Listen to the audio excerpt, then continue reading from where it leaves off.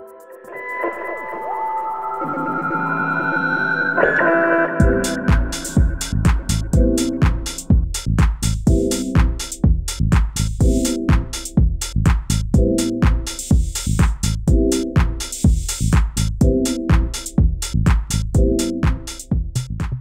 everyone, you're listening to SongScan, a podcast about rock stars and producers who battle over the details of their creative works and defend their music. In order to distinguish which artist is infringing on copyright or intellectual property, we dive into each aspect of the song and situation for our own peace of mind.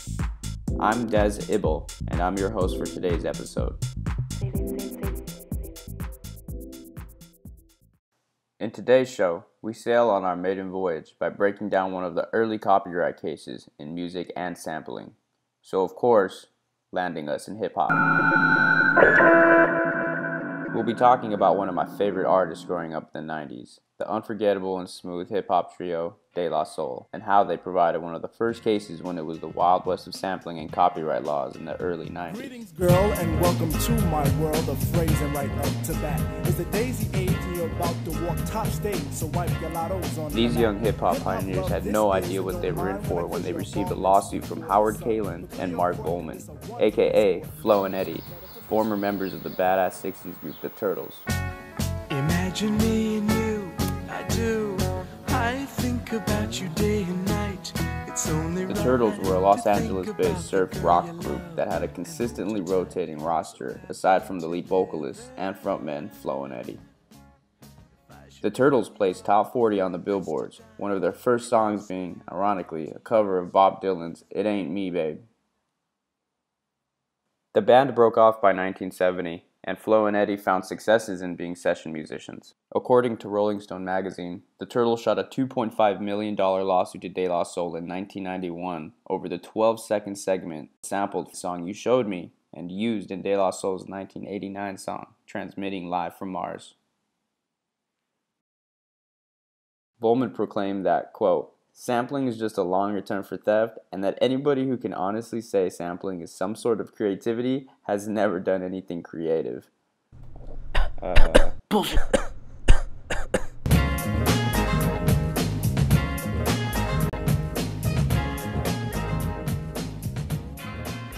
Originally from Long Island, New York, the boys Posdnuos, Dave, and Cobalt made up the modest hip-hop group De La Soul and pioneered some of the first MPC and sample-based hip-hop.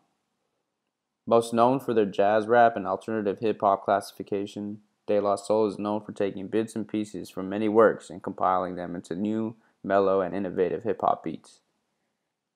This begs the question, why did the Turtles come down so hard on De La Soul? Was Transmission from Mars really a creative robbery or a disrespectful misuse of the original song by the Turtles?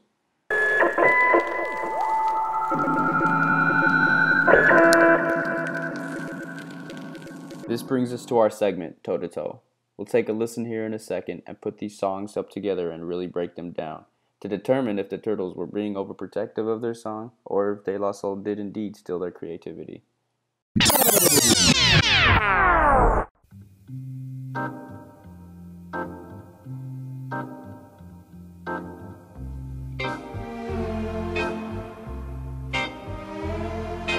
You showed me how to do exactly what you do, how I fell in love with you. Oh, it's true. Oh, I love you.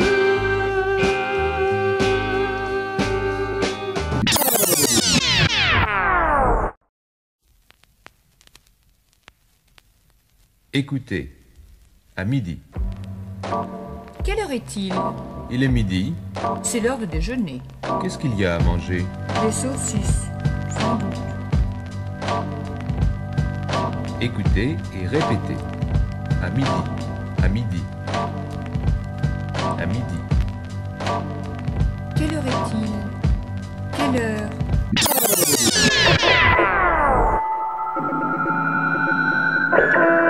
Well, funny story.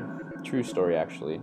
The song was not written by any of the Turtles. It was actually written by George McKinn and Gene Clark of the Byrds. To be real, De La Soul used such a small piece to sample.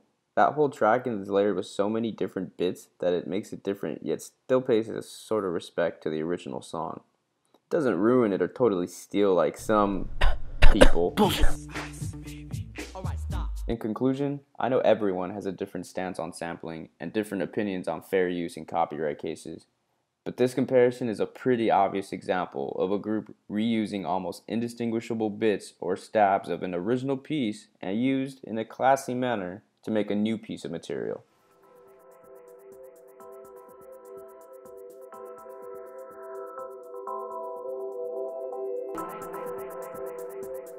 In conclusion, I know everyone has a different stance on sampling and different opinions on fair use in copyright cases.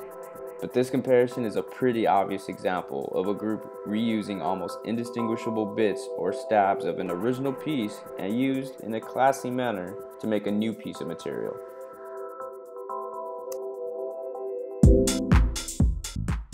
Regardless, we leave it up to you, the listener, to determine whether you think the artist was indeed robbed of their creativity or if it was used fairly. Let us know what you think. Subscribe below and follow us on Instagram and Twitter for more content. Again, this is SongScan with your host, Des Ibel. Thanks for tuning in.